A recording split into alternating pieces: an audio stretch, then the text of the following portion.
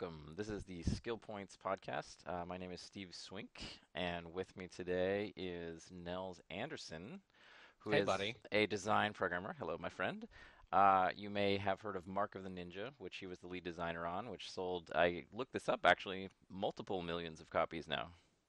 I, It's been in like humble bundles and stuff, so but I mean, across all the platforms, whatever. But I mean, a large number of human beings may have played it, and that warms the cockles of my heart. Yes, yes, and it warms the cockles of my heart too because it's a game that is near and dear to my heart. Because as I told you, when the game came out and I played it, I am so happy that there was finally a proper sequel to Tenchu, which is one of my favorite games of That's all right, I remember time. that.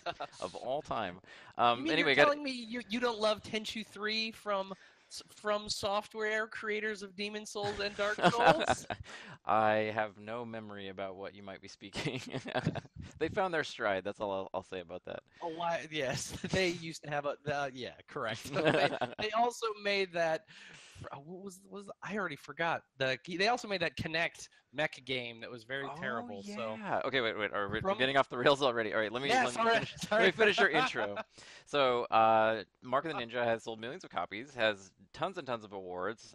Maybe interestingly and impressively, it's one of the highest rated games on Steam if you take the number of ratings and compare it to the percentage rating, Oh, which you can do on Steam Spy. So it's definitely well, that's Steam cool. Steam audience catnip, which is really nice. But I think it's a really fantastic game, and sometimes games that I think are really great Oh, don't do really amazingly well, and it makes me really happy that this one did. well, thank. And your most recent project after you left Clay Entertainment is Firewatch, That's right. which I actually only finished playing fairly recently Oh, because I have a long backlog, and I really love it. I think it's really, really good, and I think that Mark of the Ninja and Firewatch both have probably top five my favorite stories in games ever. So I want to talk to you a little bit about that too. oh man. Yeah, Wow. I'm Apparently, not. this And is just a puff off our buddies cast. well, and but I can back up my reasons why. I can reflect at you why I think that is. Because I mean, I Okay. obviously I don't think that they're perfect games, but I do think that in the case of those two stories, you guys did a really good job of taking the story and marrying it to the game with the minimum of fluff. Like you Hmm. really applied that razor and cut off everything that wasn't important. But anyway, thank you. Oh, and recently, you and your wife released a human child. That's right. She did most of the hard She did work. most of the hard work on that one. Yeah, we should Correct. probably give credit where credit's due. But Yes. yeah, congratulations. So thanks so much, my Thanks, dude, buddy. for taking the time. My pleasure. He's asleep, so it's cool. That's great. That's fantastic. Yeah, it sounds like he's actually being pretty good from what you're saying. Pretty He's sleepable. he's an ace baby for sure. That's pretty radical. Okay, I am going to do present, which lets you see my screen. Is that right? So if I click to Uh, something else, can you see something that's not just my face? nope. Nope. Okay, wait. Let's do. There we go. Oh, yeah. Yes. Okay, cool. So Yes. that would be Yes. normal view, and then okay. So I'm just going to do my little intro for anyone who hasn't watched the one other episode of the podcast, that was starring Davey Reedon, to get the concept behind it. So the idea is essentially based on the research of this guy, Anders Ericsson, who has a book called Peak, and he studies peak performance. He is the world expert in world experts, and you may have That's heard a good of quip. well, it's yeah, he's such a funny, like, sort of humble, sort of Swedish guy who always sounds really like tired when people talk to him. So it's funny when people say that, like, Anders Ericsson, you're the world expert in world experts. He's like, ah, yes. Well, anyway, let me tell you Yes. about the research. But so I like to talk about deliberate practice as it relates to game design. Because I think that not very many people think about it, and there's this really interesting, unique opportunity that appears when you start to investigate this type of practice as it applies to knowledge work fields generally, and specifically game design. So basically, when Yeah, I got a question for you about this, but finish the spiel for context yeah, first. I'll do the context spiel. But anyway, so have you ever played an instrument? I think I asked you this, right? Yeah, you did, right? Nope. No. Never ever. Have you ever done a sport? Uh, badly. I Badly? rock climb. Rock That's climb. kind of a No, sport. that's totally one. Yeah, and so you can do a lot of rock climbing, but never really get that much better at it. Just the way that you can like practice an instrument. Right. For example, a guitar, a bunch of times you can practice a song that you like. For example, like Rage Against the Machine or something like that, and you keep playing the song, playing the song, playing the song. You never really get that much better at it. And one of the interesting findings of the deliberate practice research is that this type of noodling, there's a reason why you don't get any better if you just kind of keep playing it, and the reason is that there are different types of practice, and some of them are much more effective than others, and this is what they call in the literature naive practice. So you can just noodle, noodle, noodle, and everyone who plays guitar or has ever really thought about playing an instrument seriously knows that you can noodle, noodle, noodle on a song, and you can do that for a month or months, and you never really get any better. But the way to actually get better is to zoom in on a particular area of the song and play the notes very slowly. 1/10 speed is a very common way to do it. You focus, you figure out where you suck in the song, where you always mess up, and then you play those sections over and over and over and over again ad nauseum until you cannot mess them up, right? And then now you've really you've deliberately focused on the areas where you're weak, you've gotten much better, and they call this purposeful practice, and this is how you get better. And they've actually done the research on this. This is like practice, which is, you know, a month of crappy noodling around is worth like an hour of this kind of practice. Like this kind of practice is just so insanely better. And this Right. and there are heights that no you just can't even reach if you're not Right. applying this type of practice, right? And so for the record, this is the purposeful practice thing.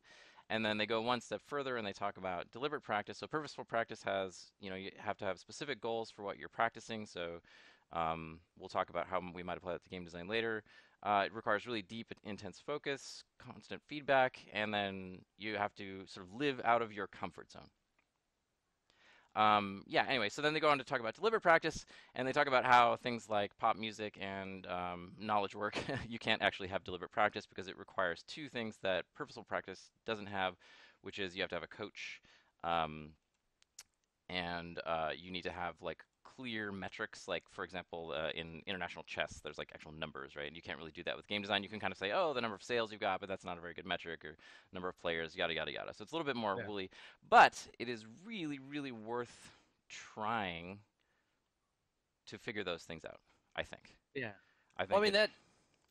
Yeah, that's the interesting. So this is where like when I heard you talking about this stuff initially, I was like, oh yeah, deliberate practice, that's so cool. But then I thought about it a little bit more, and I wonder like because I haven't read Erickson's book yet, although I want to. Um, like I don't know if they get into this, but like it's with practicing an instrument or like running or whatever, you do have that very specific like defined goal, that source of truth, right? Like you have sheet music where it literally just has the goddamn Right. notes, and if you're right, you're like, oh, I played an F sharp, and if you're wrong, you didn't play an F sharp. But when you're designing a thing, you don't like your goal is like it's good, and that's all you got, right? Right, right. Well, so let's dive into it then. Let's dive into the actual skills of what you specifically do, and we're going to shave it into ever finer wafers until we can get down to something that's a little more concrete. Because I was talking about this with Davey, right? It's like, oh, what would you practice to be good at game design? Well, I mean, right, like, blah, right? There's Yeah. way too much stuff. So let me ask you this. This is the question I like to start with. What is the best piece of work that you ever did? How granular are we talking here? At a sort of day-to-day level, not like what was the best whole game you worked on, and not was like, Right. There aren't that many of those. right, yeah, there's sort of two or three, right? Because you worked at Yeah. Hothead briefly before Yeah. you got, Yeah. yeah, So I technically have titled ship credits on 4 games and then like a trivial amount of work in maybe one or two more. yeah. So, I mean, what is the best piece of work within one of your pieces of work? Oh man, that's a good question. Um, oh, I mean, if we're trying to talk about a specific, I mean, it's so hard to think about like an entire bit of systems design because that's so big and blobby and amorphous. But if we're talking about like a specific bit of content, which I don't know if that's the right way to think about it or not, but whatever, I think that the one, two, three, the fourth level of Ninja is pretty darn good in the sense that like it's far enough away from the beginning of the game that the training wheels have come off. Like it's Right. kind of the one where it sort of asks you to be good. Um, but it's also the one where you're kind of far enough away from the beginning that we can kind of give the player a bit more rope. Like that level is as much as you can in a level-based 2D Right. platformy type game. It's not like strictly beginning to end structured. Like it has multiple different paths, and there's like some number of objectives that you can choose to meet or not meet. And it's kind of like all this stuff that is really good in a sneaky, stealthy really like heavy player agency type game is all present there. Um, but it's still early up and early along in the game enough so that like people are still it's not rote yet. I mean, like I like to think part of it's hard to say for sure. Part of the reason why Ninja is good is like as the levels move on, it's always trying to mix it up, but Hmm. there's still like there's the mixing it up because you were used to it, and it feels like about like that fourth level is when you're just like starting to get all the fundamentals, and now that's the point when the game says, all right, you really got to perform now. Right, and if I recall correctly, that's where like the dogs start to come in and stuff. The dogs show up in level 3. Level 4 is the one where there's like that you start by going to the left instead of to the right, and there's Oh, that big old building you got to set on fire basically. right. Okay. Yeah. So how did you do that? Like at a moment to moment butt in seat level, like what were you doing? What were you clicking on? What were you thinking about? How did you make it good? How did it start? Did it start magically good the first time you did it, or did it, get Nothing does, Steve. You've made a video game before. yes. That's a bit of a straw man question for you there, but but I um, mean, so like yeah, so bring us along. Like what were the skills that you were applying and the insights that allowed you to craft yeah. it into what it became? I mean, this is so we'll probably get into this later when we maybe talk about the differences between working on Firewatch versus Ninja. But like as far as like tangible skills that apply broadly to design is concerned, because like the skills you need to have is like making a 2D stealth game, for example, are generally like pretty different than if you're making like a 3D third person cover shooter versus like a weird first person narrative exploration game, right? Right, yeah. But the ones, at least one of the types of skills that cuts across all of that is being able to like have a clear set of, I mean, emotional is almost too loaded of a word, but like aesthetic or gameplay goals or whatever, Yeah. and then being able to sit a human being down in front of the thing you made, watch them play it, and then That's see in what places it does and does not meet those goals, and thus know what you need to do within the framework of this weird friggin' artifice that you're building, like the stuff you have to change in there to move it closer toward what you want it to be.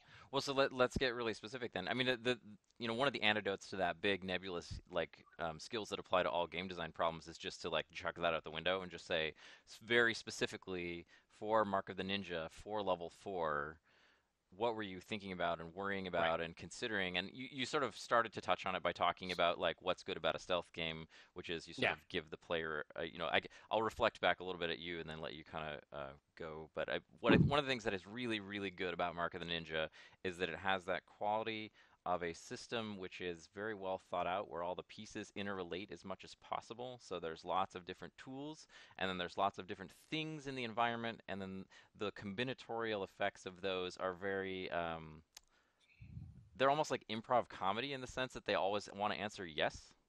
Correct. Not an accident. Yes. No, I would not imagine that they were. Yeah. So that was kind of from the beginning. When we're like we're articulating even it's like what about this type of game is interesting in general, right? I gave a talk at GDC about this way back in 2013, 13. spring of 2013. Hmm. But it's the kind of the crux of it was is that in terms of the moment to moment gameplay, what we do in Ninja is actually very different than what a lot of other stealth games do, right? Because a lot of stealth games are about like, oh, you have to spend a lot of time internalizing the way the systems in the game work so then you can utilize that information to exploit that stuff. And we're just going to chuck all of that and we're just going to be like, the information you need is going to be put on the screen. So when a noise is made, you don't have to be like, okay, well, that guy over there, he heard it, so he was close enough, but that guy slightly further than him, he wasn't. So now I have some notion. It's just like, no. We just draw a semi-transparent circle on the screen. And if that circle touches a dude's ears, he heard it. And if it didn't, he didn't. Well, and Um, and that was one of the brilliant sort of fundamental decisions before you even got started was like, all right, this is going to be 2D, and 2D we're really going to lean into that hard because of how much that affords you as in terms of visual clarity. exactly. But the idea is like, okay, well, why is being able to understand those systems interesting? And it's because, and this is kind of why stealth games in general, I think, are interesting and cool and so distinct, is that they're games that are way more about like planning than most other like 3D, not even 3D, but like third avatar-based action adventure games, Yeah, right? sure. Like Yeah. most of those games are about like oh, some stuff happens and you have to react to it, either like literally enemies or like oh, there's these weird platforms in front of you, react to them now or whatever. But with stealth games, you're always thinking like 2 or 3 steps ahead, right? Where you're like, okay, well if I do this, then it's gonna make this other guy do this thing, and then that's gonna make this thing happen over here, and that's the thing I want to happen. So how do I make that occur, right? And so then we're just like, okay, well, that's the goal we want. Like, that's the actual gameplay objective. There you go. You found it. Yeah, but that, I mean, like, it sounds a little bit hokey because it's almost like, oh, what are your pillars? But the truth is, it's like, okay, you look around the environment, you see what your options are, you come up with some plan to get to what you want. And that plan is both like informed by the stuff in your environment, but also like your just approach of playstyle, right? Where like obviously the big high level decision is, do I want to stab some fools or not? But then there's even more low level stuff where it's like, oh, I think exploiting like the terror fear system is really interesting. So how can I solve this problem in a way that does that? And then you put together that plan, and then you try to make it happen. And if it does, so sweet. And if it didn't, you deal with that. Um, So how do you, so if you're designing this level, right? You're at level 4 and you're being a great designer in terms of thinking about where this is going to come in the progression, and you're doing all this, you're doing a good job of all this kind of stuff. Um, how specifically are you, like when you're trying to build a level where you're giving the player a zillion different options, but you're like trying to prune those options really carefully, and you're like zeroed in, you know exactly where they're on the game, like the way you described it before. Like the training wheels are off, so now we can finally start to do some really fun stuff from my right. my perspective as the designer. But we don't want to just slam the player in the face because they still need to be able to play it. But we've got all these things where they can make up their own goals. They can decide they want to do the terror thing. Like I'm gonna like reload this level until I hang this guy off the light post and then make the other guy see it, and then he pisses his pants and then I stab him while that's happening, right? Like from your perspective as a designer, you're on draft 1 of this level, and that's maybe happening in a couple of places, but what do you do? What do you think about it? I mean, we could even like kind of scroll through the level. Like I have a walkthrough here too, if that would be helpful. Oh, crazy. Maybe at a high level, and this was kind of a virtue of just the game. One of the, I mean, like, there's a lot of just differences between it, like making a 3D game and a 2D game. With the 2D game, you basically like the amount of space you can. I don't know if it's like just a human brain perception thing. I certainly haven't done enough research to try to figure this out. But it's basically like the amount of like of screen and behaviors and objects and all this stuff, the amount of like things in on the screen that the player can keep in their head is like, it feels, just based on what we did, for most people it's like about you know two, like what's on the screen plus about half again as much in any direction.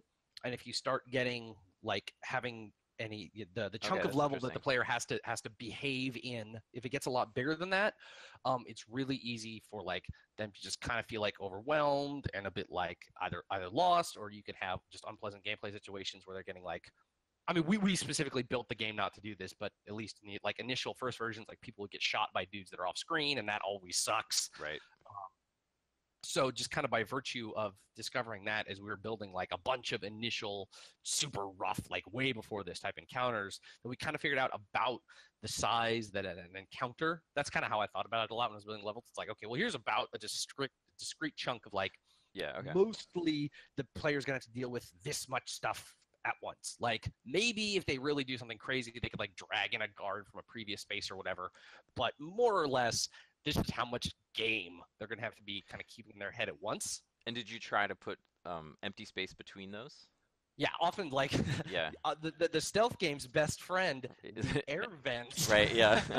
does a very good job of segmenting those areas out. I mean, or sometimes it's just like a wall climb, because aside from one type of enemy, like none of the enemies can climb walls, so it's just like another natural way to kind of segment out those spaces. Mhm.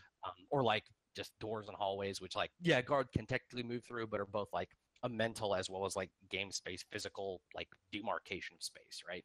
And we figure out, okay, this is about how much space we can expect you to be working with, and you can vary that a bit just to make the encounters feel kind of different.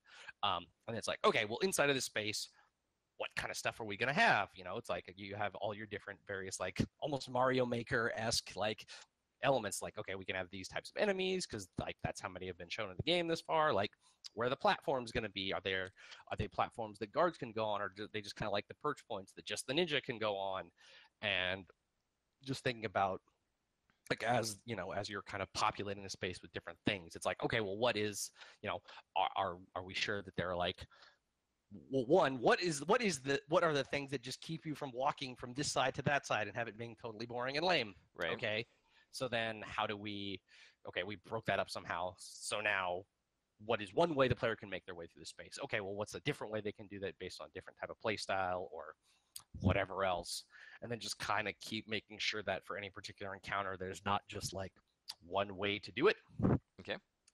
And then once you Would get you like, oh, start sorry. with would you start with one way to do it and then like add another one? And did you find that there was kind of a sweet spot in terms of the number of different approaches to a given area? And like if you gave them too many, did that become problematic or like It wasn't ever really just it usually wasn't possible to have too many, just because, like, again, you're only working with like about a screen right, plus half yeah, a screen. Like, there's only so much stuff you can put in there. right, right. So it was kind of like it kind of naturally ballasted itself in that way. um, it was usually far more of a problem of if, well, one, the space just was accidentally harder, the encounter was accidentally harder than was intended, Hmm. or two, it's just there's just kind of like one way to do it, and that's not super interesting. um, so then you kind of get like a rough idea of, it's like, okay, well, what makes this particular encounter interesting? How does it connect to the one before it? How does it connect to the one after it? Like, is there other kind of like objective or plot or whatever stuff has to go in there? Well, And then, that's interesting. So you were thinking about uh like the connective tissue as well, like trying almost like trying to keep the momentum going always. yeah, I mean, momentum, or at least like ensuring that people had some sense of, like, where are they going from here? I mean, just like, it's a 2D game, you do kind of get for free, so it's kind of like The yeah, left and you, right. Yeah. you go to the right and you basically maybe go up. This level is crazy because you go to the left, Whoa, yeah. but, but you still also go up. Right, yeah. But there's even subtle stuff in there, like, where for you think that, like, the complexities of a camera system are like, that's the bane, that's the devil work of like a 3D character based game. And while that's true, I don't know, maybe Ninja or Clay stuff is kind of unique, but like, there's a lot of camera work inside of Ninja. um Like like hand coded kind of camera work stuff.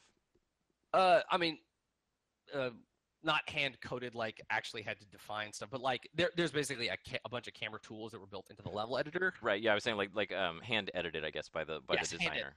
Yeah. Yeah, yeah, quite a lot of that, because it's kind of like, the way, like, how much you push in the zoom or pull it out, like the framing, like if you bias the camera a bit this way versus that way, that kind of implies, oh, you should go over Right. here. Yeah, yeah. If you park All the kinds of camera so that the character's at the right of the screen, you're going to want to go left and vice versa and that kind of thing. Exactly, all kinds of just basic stuff like that to also, just kind of reinforce, it's like, okay, well, this is what's happening in this particular encounter, but also you kind of know where the keep going path is.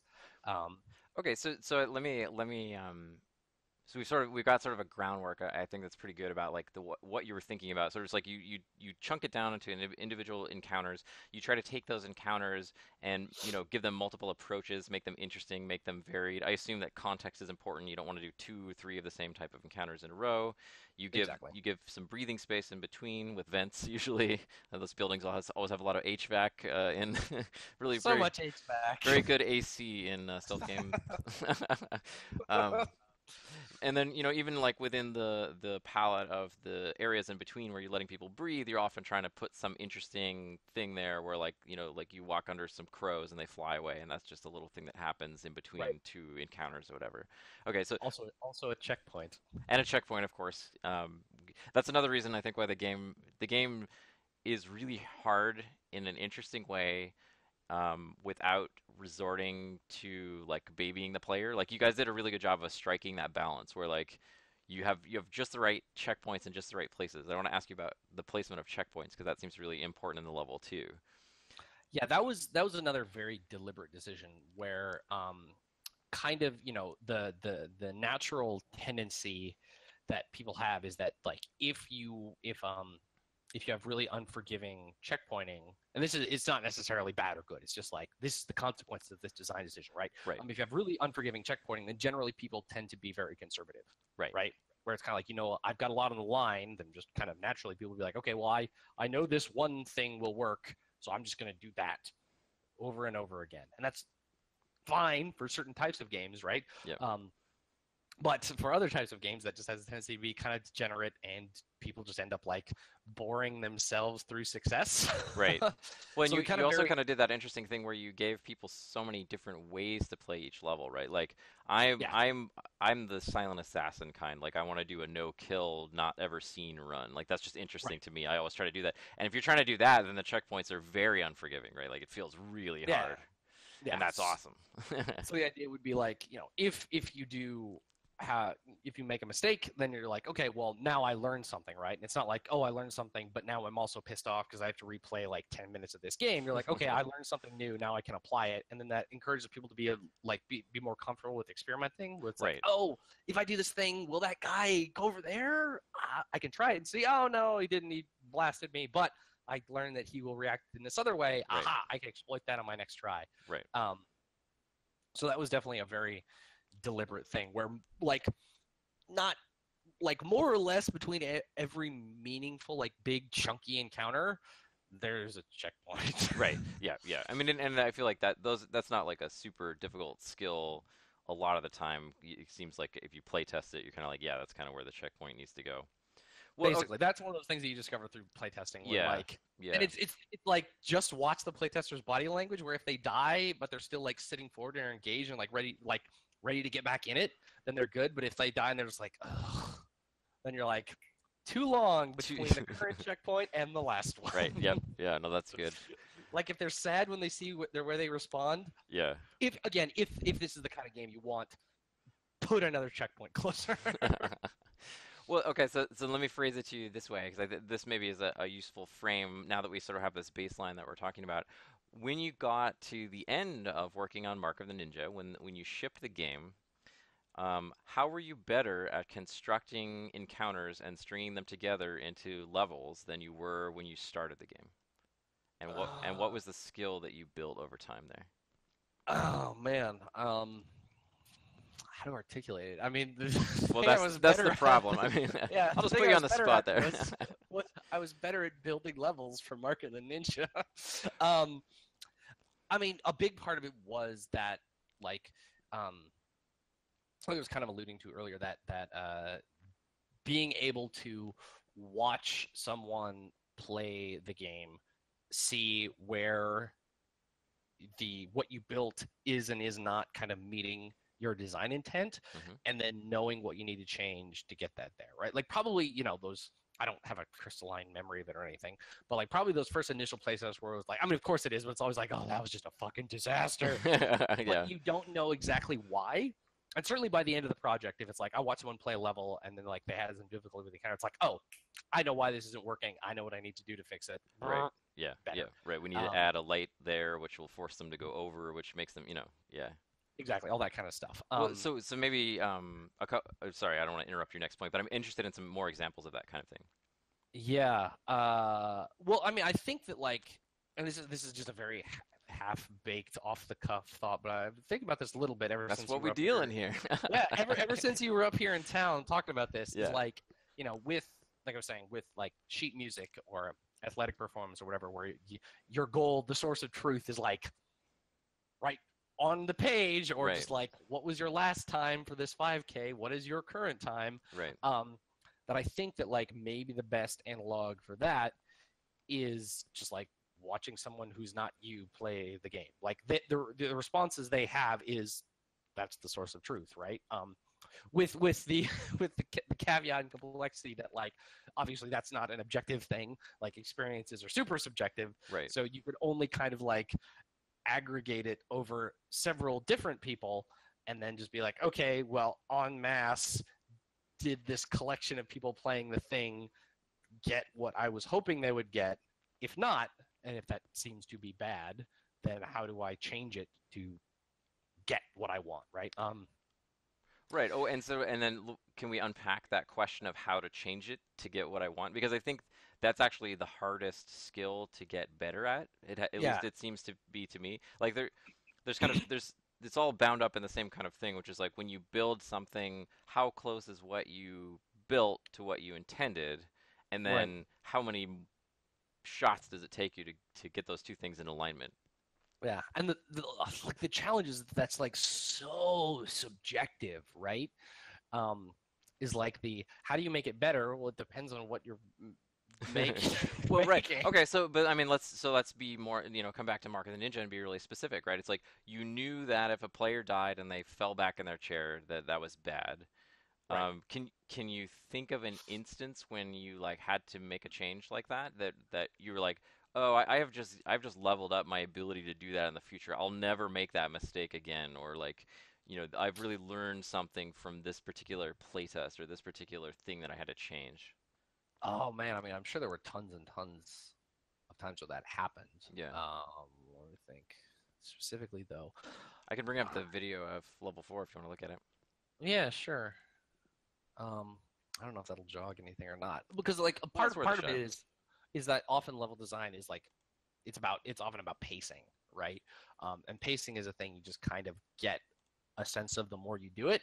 So I don't know if there was ever like a single, I mean, for like a very specific like mechanic or something. I'm sure there was a moment where it's like, oh, okay, this is the right way to place the guards who have flare guns or whatever. But for something that like every level has, it's more like what's the right pacing for checkpoints. This is kind of a thing. It's like you just kind of get a sense the more you do it. Um, I know that's vague and intangible, No, I mean, I think that's good.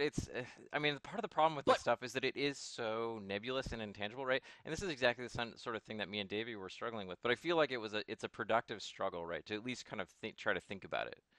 yeah, for sure. I mean, part of it is that like like I was saying earlier, right? Like if someone dies and respawns and their reaction, it's like in my opinion at least, like the way you get a good sense of all this stuff is like how do people react to it and how did you want them to react? Or if Right. like if somebody dies and they're not thinking about hey how do what can I do cool to solve this problem next time that I didn't solve this time, and they're thinking the game just ripped me off and wasted my time. Okay, Well, I obviously. know I need to not make them feel that way. But that's the thing that you can't get a sense of that just like looking at your level and seeing where like the yellow icons for checkpoint are in the level editor, right? Right, Like right. yeah, You I mean got yeah, maybe like the more you do it, that like ideally, right? If you're getting good at building something like this, like the probably the better you're at building it, the more you can, the less you actually have to play test it. right. Like probably like early on, just keep banging on about this checkpoints thing, but it's like it's a tangible thing. That like I'm sure the checkpointing in like the first couple of levels we built was just trash, and then we just had to like watch a bunch of people get wasted and get mad over and over again. But I imagine probably the last level I built, the checkpointing was probably like 90% of the way there, just from the first layout in the editor, just because after watching a bunch of people get wrecked You're in like, those earlier levels, and yeah, I kind of knew in the later levels. It's like okay, I know about like okay, there should be one here, here, here. yeah, Because the other yeah. challenge was something like a more a bigger like kind of less prescribed level like this is often you have to be considerate of like oh potentially checkpoints can be triggered coming from multiple directions. So it's like, okay, well, if someone's taking this path up this way, okay, they'll hit this one here. But if they went around this way and then come back down this way, they'll skip this checkpoint. So, oh, we got to make sure there's another backup. Just stuff like that, right? Right. Um, where you're like kind of the gulf between. And this was the thing that we often had to keep in mind with Fire. One of the one of the few points of Parallels. similarity Yeah. between Ninja and Firewatch was often like thinking about early on when we were building both of those things, like we was like, oh, the player is going to play it this way because that's like the one way we imagine them doing that. But of course, neither game is so prescribed that there aren't multiple ways to deal with it, uh, progress through it, however you want to think about it. So having to deal with the, oh, but what if the player does this instead? Uh, Early on in both those games was like often a source of consternation and challenge. And then kind of the further along we got in making it, the better we were at kind of imagining all the different ways someone could make their way through the game, Right. and the like how to kind of head a lot of that stuff off at the pass. Yeah. Um, Well, it's very easy to just kind of like in your head imagine, oh, this is of course this is how this people will play through this game, but right. that's not a thing you could actually imagine fully unless you're making like the most specific, like on rails bespoke game ever. Which is my new favorite word. I keep using that talking about game design, bespoke. Oh, good. It's a good It's a word. you know it's a great word. I hadn't used it much until recently. Okay, well, but so let's talk about Firewatch a little bit then, um, and then maybe we can come back and go over this level. I can stop screen sharing this part because this is, Yeah, sure. and we'll come back and look at that later. But let's talk a little bit about what I think is really interesting and cool about Firewatch. And I know you sort of, in a self-deprecating way, but I understand why, joke about how, well, Firewatch is a game with no game mechanics, whereas Mark of the Ninja is a game that's all game mechanics and systems and interrelations and stuff like that. I didn't say no. I just said fewer. Yeah, you said fewer in a very there Emphatic was a lot of tone. implication Yeah, behind what you were saying. correct. But so okay, so the way that I would synopsize it is heavy hand, light touch, and I don't mean heavy hand in a pejorative sense. I mean in a narrative sense. Uh, you are Henry, and it says it from the very Right. first beginning line. You're Henry. This is The what you first did. This words. is what you're thinking. This is how you feel about it. And then it gives you some actually like really interesting and touching kind of options to select from. And the selection of those is really interesting to me. But I think, you sort of have this heavy hand in terms of imposing this character and this narrative and not letting the player deviate too much from the core of the sort of narrative through line. But you have Yeah. this really light touch in the way that you let the player explore the space. And like for an example that comes to mind is like you go get in, out of the elevator and you're gonna go get in your truck or whatever. And of course, every player ever is gonna walk around the garage and see, can I like just walk out of here instead of getting in the truck, like doing what I'm supposed to do? They push back. Every player pushes back against that, I'm sure, Oh yeah. every time. But what's interesting about it is that you left the art in that area really plain. You sort of just like made the space really small. You locked it off and you just kind of let it ride. It's like, you really you resisted the temptation to put a bunch of shit in there. Right. But you still left the space open and let people explore around it.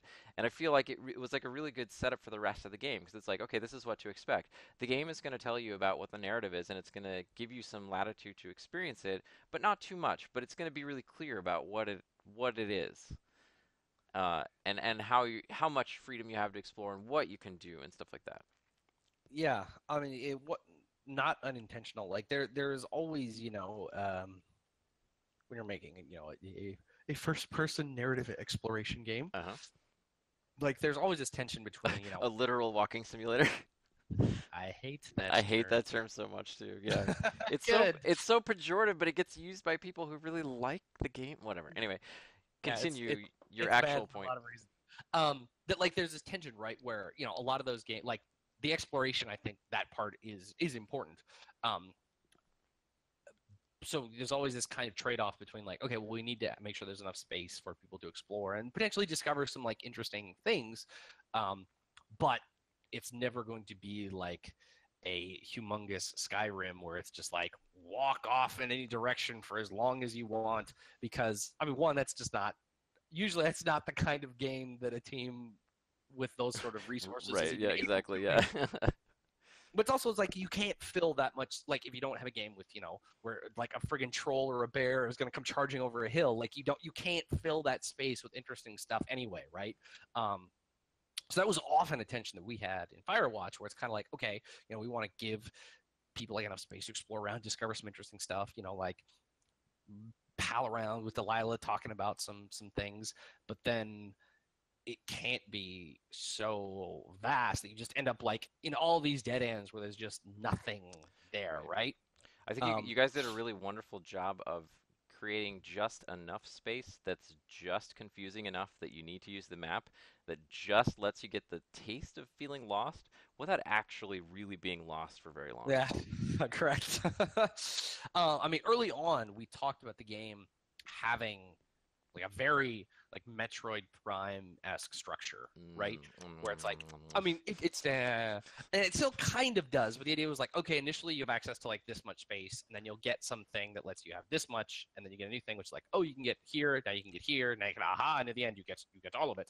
Um, the tricky bit, the reason why that's so much easier to do in a game like Metroid, is you get super missiles or high jump boots, whatever, and then there's like, okay, there's the next main place to like keep advancing the game area you can go, but then there's a bunch of like little small side paths you can go down now too. um, but those games can just put like a mechanical item at the end of those paths, so it's hmm like, I got the super missile, now I can get up into this area. There's a health tank here, now I have found what I need to find and can move on. um, And you guys put a lockbox. Yeah, there's like a lockbox or a raccoon or a tree with some skis propped on it. So it was just like, for us, since we didn't have anything mechanical to put there, Yeah. we're kind of like, we just got to put more. I mean, kind of the currency of the game is conversations, right? So it's kind of like, okay, there's got to be more stuff to For talk him about. to talk about with Delilah, yeah. But you hit a ceiling for that way faster. And then the other challenge is because of kind of the plot structure of the game. It takes place. The ideas takes place over this whole summer, right? hmm But that kind of means that like when you're on, if you were to encounter some weird thing on like day two, or you're just getting acquainted and bullshitting with Delilah and stuff, that's very different than kind of the narrative context of the game, that if you were to encounter that same thing on the last day of the game when everything has gone insane. Right, right. So that was another difficulty where it's like, okay, well, even if we put this thing here at this interesting place and we think, oh, the player's probably going to find it on like the third day, you still have to answer, well, What if what they if don't? they don't? Right. Um, so that was just a thing that like we could kind of get away with a little bit of that, just because it's like, okay, well, if this thing is behind an item gate, like if you need the Pulaski to get over there, okay, we know you're not going to find it until day 77. But short of stuff like that, it was often quite challenging just to deal with like all the possible like the who, what, when, and where of when the player is actually encountering this thing in a way that in a more mechanical game like Metroid doesn't care if you find that health tank like 30 seconds after you get to zero Right. missiles or 2 minutes before the end of the game. Or if you do a Uh, speed run where you never get any health tanks, exactly, you right? somehow And are, like, yeah, yeah, the game totally doesn't matter. right, right. But for something that's like so narrative, like story focused, it's like you have to care about that stuff, and so it just makes, that's just like one extra complexity when it comes to like, just it's like, okay, well, what is, it's like, how do we, like, what is the other stuff that we're putting in the game now? It's just this other requirement on top of that. So, I mean, I guess, how did you kind of measure it? Like, was it the same kind of thing where you play test it, and then when people That start was, to lose interest, you watch their body language, and then you like, okay, well, we should probably put a raccoon here? I mean, it was partially just being mindful with the layout, right? Where it's kind of like, if there's ever um, just kind of like where like the big voids, right? Where it's kind of like, okay, well, there's Right. this big windy path that goes up here. What's going to be up there? And it's like there should be, because it's kind of like this signifier of, it's like, oh, okay, you Yeah. got, because that's always the challenge, especially with With like a 3D. 3D Yeah. a 3D game where it's Yeah. kind of like, if someone gets to a place and they don't immediately see where they can move on from there, are they like, oh, did I get to a dead end? I guess this path is finished now. Or it's just like, oh no, there's actually like a little path around that corner of the rock over there that you're just not seeing. Right. Um, and you like having something there that just says, no, no, no, no, you got to the end of the path, and then there was this weird vista. You had a chat with Delilah about like what's over that way, and then you kind of know it's like, okay, I'm at the end of this path. I can turn around and go back now. Right. Um, Right. so that So, was the thing that was.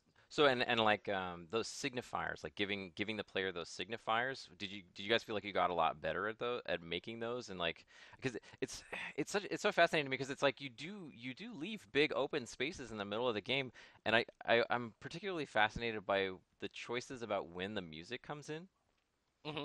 because I feel like the music is like a signifier that I'm now traveling over a long Right. stretch that's not going to have anything, so I should just keep going. Yep. That was like another way to kind of fill those voids, right? Where Yeah, if like if that void is just because you've got to the end of a path, it's like, okay, well, there should be an interesting thing there. But if kind of a void of active stuff to do was caused just because you're doing some big traversal, where you're like, you're not at the end of any path, you're just like walking crossing a down the lot of yeah. land going from point A to point B. That was often a place where like, oh, okay, well, we can trigger some music here, and then that will kind of be like, kind of change the emotional tone of the scene, and it will perform it kind of exactly the thing you said, where you're like, you can just keep on trucking. Yeah, Um, I got the and it's kind of tunes. like I'm ready to kind of like roll. yeah, it's kind of like a quiet, subtle signifier. There's kind of like you're doing the right thing. You just gotta keep on rolling, pal. So how did you come up with all of the? Because it's basically, from my perspective, it feels like you started with a story, and correct me if I'm wrong. I got this whole story wrong. But if you started with a story idea, and then you sort A of pretty loose one. and then you sort of came up with like the layout of the world and the idea for where it was going to be, and really thought hard about like it has such a strong sense of place. It almost feels like the place is a character too. Like it was such an Yeah, important part of what you're doing. But then you yeah, came up with this like palette of like, oh, well, if we go to the same location at a different type of day, it's really creepy. And then like we find this weird fence in the middle of nowhere, and that's like another weird like piece of the palette, and then there's like a trail of smoke, and that's a palette, and there's sort of like the fires that are off in the distance, and those are another piece of the palette, and then it's like the dead ends, and then the notes, and the lock boxes, and like, all of these things to me they feel like they fill the same role in different ways. But so how did you come yeah. up with that sort of palette that then you then used to sort of paint the game world, and how did you decide how to arrange those pieces? It was very ad hoc. Let me tell you what. Well, I'm, if there's any lessons to be derived from it, I guess I guess the boil down question that I was kind of inching towards with Mark of the Ninja, that it's the same kind of question here. It's like if you were going to teach somebody to be good at making Firewatch and making it a good game, what would you teach them? Like, what kind of exercises would you have them do? yeah, I mean, a lot of this is like when we got to the end, we're like, oh, okay, well, if any of us needed to make a game of this ilk again, we'd probably be able to avoid some of the obvious pitfalls that we didn't even know existed when we started.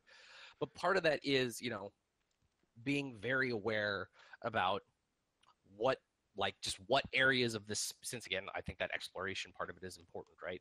um, uh, like what areas of the game the player has access to when, because that informs a lot of this stuff. And it it means that you got to fill that space with stuff. Right. um, and maybe there's like, depending on the premise of your game, and I think that like for this type of game especially, you are and I actually just I talked in both Vancouver and in Montreal about this, but like that, like the kind of the primary constraint for this in this type of game is your premise, right? That like, because assuming this game is like, because they're so um like story and narrative focused, that you have to be very mindful of not doing gross fourth wall breaking stuff, just because players suspension of disbelief in a game like this is kind of like, that's actually all that there is, so you really don't want to mess that up. Well, can you Like, give an example of that? Like, would that be allowing the player to like chase the naked teenagers off into the lake or something gross like that? well, yeah, there's all kinds of stuff like that where it's just, if like we did a lot of work to make sure that there's stuff like, Delilah's never going to repeat herself if you keep going down the same dialogue tree like 4 or 5 times. Like, there's no way to keep going over the same dialogue, like in a classic LucasArts adventure game, right? You just ask somebody the same question over and over, and they'll just say the same thing over and over. Right, right. Um, and that's fine for that type of game, especially given the era. But if you're trying to make a game where there's another character that feels like a real person, if there's ever just kind of like, every time you say X, they will respond with Y, immediately they are not a person anymore. Right. Well, and you sort of um, avoided that by embedding all of the narrative in the environmental objects, and then like they get used up, right? exactly. This sort of like, you're never going to be able to be re-entrant in any of the dialogue tree. So it's just like, that's a thing you have to be cognizant of. But then other stuff like I was mentioning, where if there was if you could talk about the weird snowmobiles wrecked in Pork Pond, if you could talk about that the first time you encounter them on day 77, day 76 versus like 5 minutes before the end of the game on day 79, and the conversation Delilah had with you about them was exactly the same, like if it wasn't paying attention to the greater narrative context of the story, Right. that The would fact just be that the whole trash, forest right? is on fire. Exactly. She'd just feel like some insane robot. Like it would just feel like, oh, you push the button and you made the robot say its lines. Right. Um, so that was just another thing that we constantly had to be mindful of, where it's like, okay, well, when the player is encountering this thing, not only it's not just that they're in this space looking at this thing, but there's going to be other stuff that's going on around it as well, right? And you have to build the reaction to that with all that other stuff in mind. Well, okay. Um, Well, let me ask you this, right? Because we're talking a lot about the game from a perspective of its like very complete, or at least there's something there. Like it almost sounds like we're iterating from a point where everything's roughed in. What was like the first version of it? Like where did you even start? You have this rough story. You have bad. well, no, and um, I'm sure it was like, because you yeah, you had to invent this new kind of game almost in a lot of ways. yeah. So like, So, where so where did it start, and how did you know? yeah, the way we built it was probably very unusual for a game generally, but like because the game is built, that it has that structure of like each day here's this stuff. So we actually just built it like day by day. The first chunk of game that we made, and first, oh god, it was probably like easily the first 9 months, maybe the first year. The only thing we did, I mean, obviously, it was like laying the groundwork, building all the basic systems for the dialogue and blah, blah, blah, blah, right? But it's just like actual content that was in the game that people eventually played. Right, right, Basically, the first 9 to 12 months, all we did was like day one, right? When you like wake up in your tower on the first morning, you go into the lake, you yell at the naked firework teens, you come back to your tower and discover it's been broken into. Like that was basically the only thing we did for the first 9 to 12 months, and we had like a very rough notion of what the other like key locations were going to be, and like a pretty high level notion of us like, okay, well, you'll go over to this area on the second day, and then like later on you'll go over to this area. But in terms of like the only thing that actually existed in the editor was that kind of we called it the teen loop, because you start at your tower, you loop past those teens, and you return to your tower. Actually, the final version of Firewatch that shipped, the Unity file that is the foundation of all of it, is called Teen Loop. teenloop.unity. Excellent. So that's good. I would subscribe to that web ring. GeoCities. um, that's right. But yeah, so that was kind of like it was because we knew what the context of the game was at that point. It just kind of naturally compartmentalized all the stuff that we needed to do. Um, and then So like version one that you play tested with humans who had no reason to be nice to you. Um, what was in that? You had the it was tower. that. Did you have like artwork on all the objects that were sitting around the Yep. tower? Like Yeah, yeah. you figured it was so important to the game. Freak, freakishly, yes. Like that. I mean, and because this was part of the challenge, right? With Ninja, I mean, one, just because it's like a 2D game and we were building from like effectively tile sets. Like once we had the basics in there, it was a lot quicker to get something that was like kind of rough, but was still like quite representative. Yeah. With Firewatch, like we tried to do playtesting with some stuff that was really rough, and it just was like not useful, just because there were so many things. Like it was clear, it's like, oh, people are having a problem with X, but because there were so many things that were rough, we couldn't tell why. Right. Okay, sure. So for Is example, like just like artwork and like having all the trees out there and like that sense of direction. Like that stuff is so important, right? Like right. so So it's so like, yeah, sorry. Go ahead. I was gonna say, like, if like, because ultimately, like, the thing that people like, the game is good when people are connecting with the narrative content, right? Right. So it's kind of like, okay, well, the end of this day doesn't feel dramatic and exciting. Why is that? Is it just because the voice lines haven't been recorded yet, so people are just reading the subtitles at the bottom of the screen? And that doesn't have the Right. emotional impact that like a good, well-performed line does. Maybe that's the problem. Or it's like, oh, or maybe the like the way the props are laid out was kind of confusing, so people didn't see a bunch of stuff and didn't initially realize what was going on, or maybe they just got lost getting to here. So by the time they got here, they were just super annoyed and pissed off, and so nothing would land no matter what, right? Um, so it was so hard to figure out like what the problems actually were until everything was in at like a pretty representative level of quality. Mm, yeah. Obviously not like everything's 100% polished and like shipping level, but like a lot closer than you'd like to be on that stuff in an ideal world. Right, sure. But we didn't know any other way to do it, right? Yeah. Well, maybe that's the answer. Maybe that's the answer is for this It kind might of a game. actually Yeah. be. So yeah, that was like when we, that was kind of the chunk of game that was just, that was the representative bit. So once it was all like relative there and like relatively intact, then at that point we were able to, run a bunch of people through it, see what wasn't working, and then make adjustments and stuff from there. And so then, what were the lessons that you took from that? That then, when you started a new Unity file that was called, fence loop or whatever instead of teen loop, Teen Zone. teen zone, That was the next one. teen zone. It was. That's Right. that's what a campsite is. Yep. Where there's like the ripped up 10L. That's the Teen Zone. Um, That was never explained in my playthrough. I never came across an explanation for why their tent had been trashed. it is very subtle.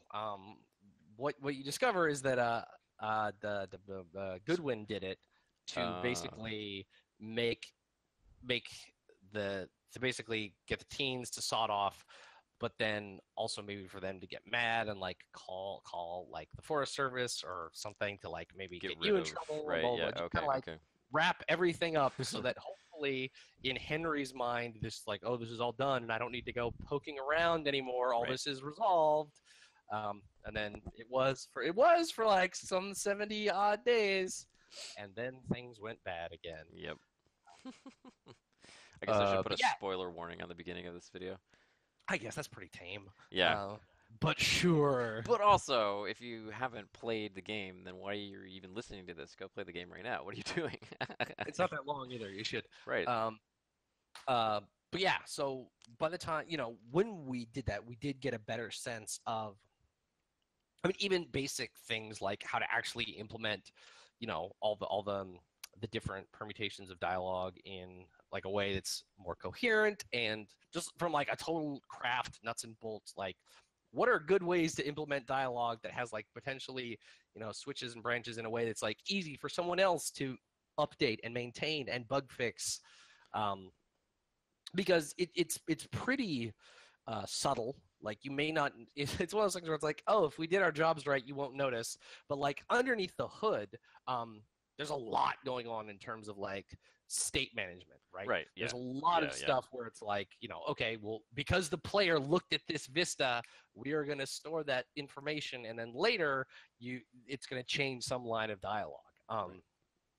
So coordinating that amongst like all the different people that are hooking up the dialogue, because if I call that like, saw pretty vista, but someone else is checking a variable called saw vista pretty, then nothing works. Right.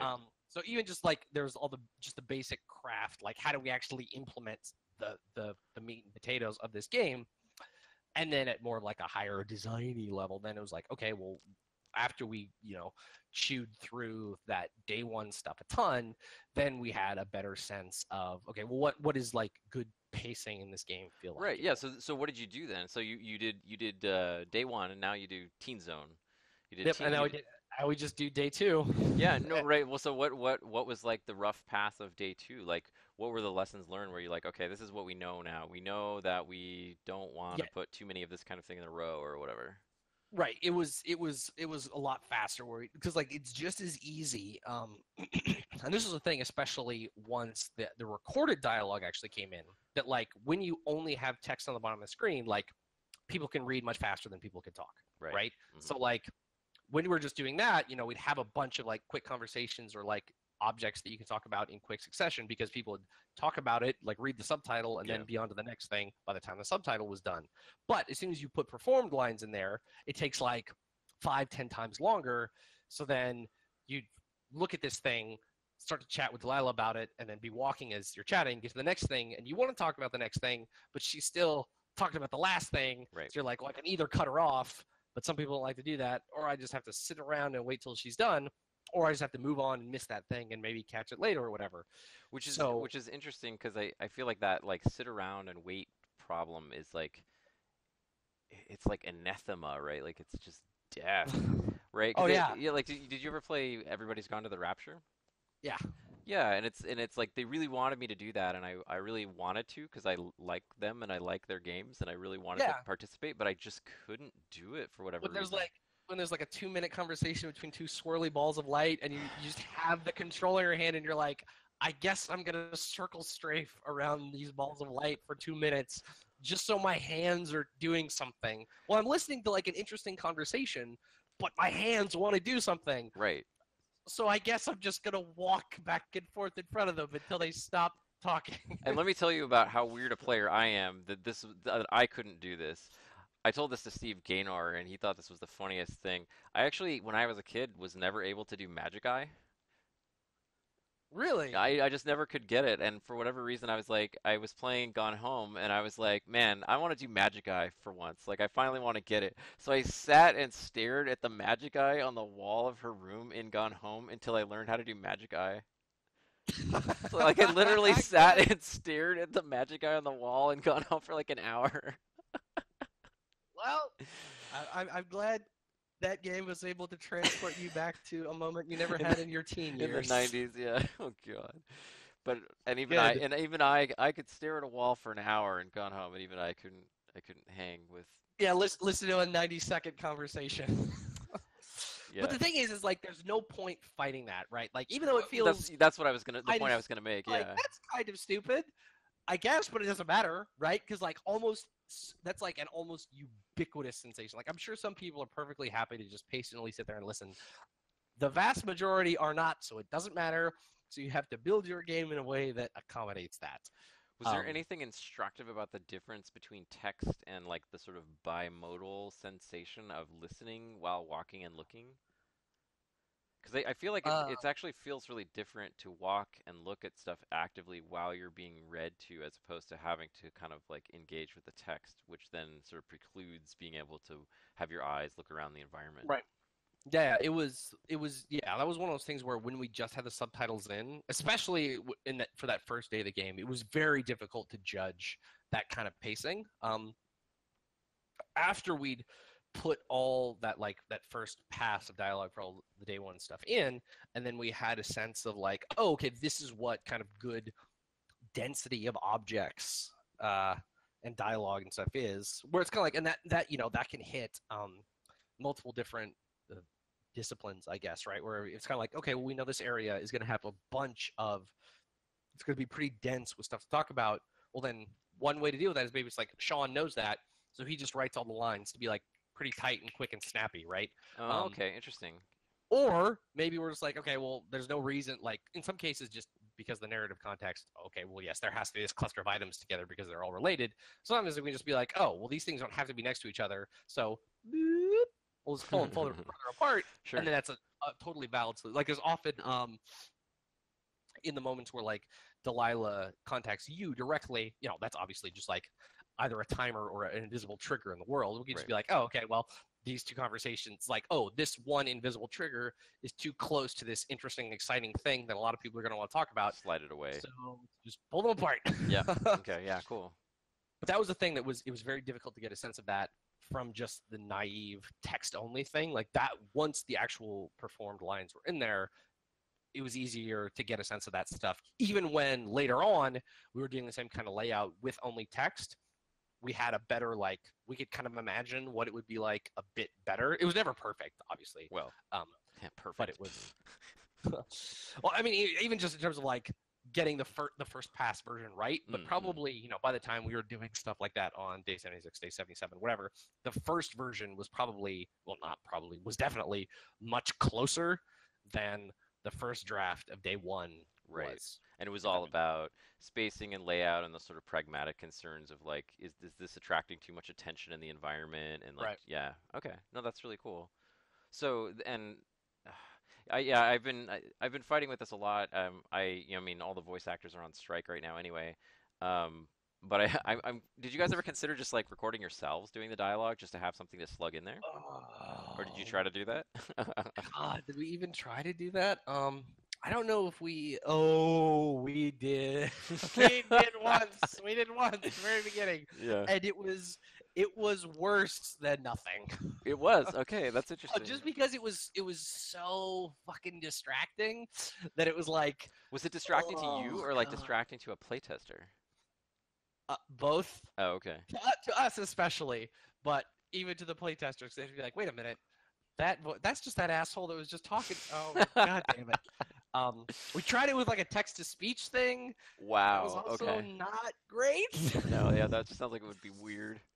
um, yeah, apparently, I mean, you can get actually pretty good text to speech stuff now. I think I was talking to my buddy Seth Rosen. He worked on Bioshock Infinite, and apparently they did that a lot. They did text to speech. I think it was Seth that told me about this. Some big game that has a lot of barks, a lot of dialogue, did basically all their scratch tracks with text to speech. Apparently, it worked like not Pretty bad. good. Okay. Huh. I'll think about that because one of the voices is Sarah El Male, but Sarah El Male being uh, a phone AI that's talking to you anyway, so Right. we're probably gonna like robotify it anyway, so might as well. Yeah. So you might be able, I mean, again, it's not going to give you the emotional impact you're going for, Right. but it may get you like clarity of, oh, this line totally stomps on this other line. Okay, that's Mm, good to know. yep. Let's move those things apart. That line is Um, too long. yeah, stuff like that, where it's like, just in retrospect, it's one of those things where it's like, oh, of course, people are going to read much faster than words can be spoken. Duh. But it's the thing you totally just don't consider when you're first implementing this stuff, right? Or Um, they're gonna do what all gamers do and not read at all unless you give them a really good reason to, right? That's like right. that's like Um, well, I'm gonna ask you a really selfish question, then I'm gonna come back to the original, like, sort of exercise. How would you teach someone, let's say you hired a really smart college grad and you're gonna teach them teach them how to make this kind of game. Let's come back to that question. I'm gonna ask you a very selfish question first because I'm really interested. Um, the story in terms of the overarching narrative beats in Firewatch, for me, as I experienced it, generally trying to be a good guy, like I didn't really like do a bunch of crazy like glitch out, kind of try to do weird stuff and go where I'm not supposed to go. I like tried to play it Right. as the character of Henry. Right. I found that very enticing and I like enjoyed that. I thought it was really good. But the overarching narrative story beats are really strong and like very emotionally affecting. And I found myself laughing out loud at a couple points. And super spoiler alert, when you find out that the kid is dead, like that was very emotionally affecting. So how did you guys write those overarching story beats and kind of tune them and make them work? And also, I feel really bad for whoever had to like tune that section over and over again. That probably was a hard week. It was you, yeah, I bet it was. That was with me and Jane. Like it's obviously Jane did like all the environment art, right? But then there's some like monologue barks in there, and And I you had like covered his oh head with rubble, which was just like so devastating. yep, Lordy, I had that part was all Jane, but massaging those triggers, I had to basically run through that scene over and over. And it's the kind of thing where it's like I'm sure people who work on really gruesome like body horror movies are Yeah, just like it just looks like a sandwich. I don't care anymore. right. You get used to it, but yeah, it was intense. I'm very glad that I did not have a child when we were working on that game. That's for Whew. sure. Yeah, I can only both, imagine. yeah, both me and another person at Campo had kids after the game came out, and we're like, I mean, that's good for a number of just life reasons, but also I suspect it made that stuff a little bit easier for us to build. Yep. um. Anyway. I mean, part of it is just the intangible. Have people who are good, like obviously Well, I Sean mean, and at Sean and a Jake are moment to very good moment at that level, like stuff. you was it you who like wrote the story beats, or like how did those narrative beats come together, and how did you write them down even? Like, did you write down just like boring kind of thing A happens, then thing B happens, then thing C, and we're gonna fill out the dialogue and the emotional beats, or like how did I you mean, arrive at the writing? Because the writing is like kind of literary quality prose, I feel like, and yeah, that's pretty rare in a game, and yeah, you clearly did that intentionally. So how did you yeah. I mean, arrive at that? fortunately, the actual like dialogue is just like, oh, Sean is very good at that. Sure, yeah. So how he is good at that, that's a question for him. I don't know.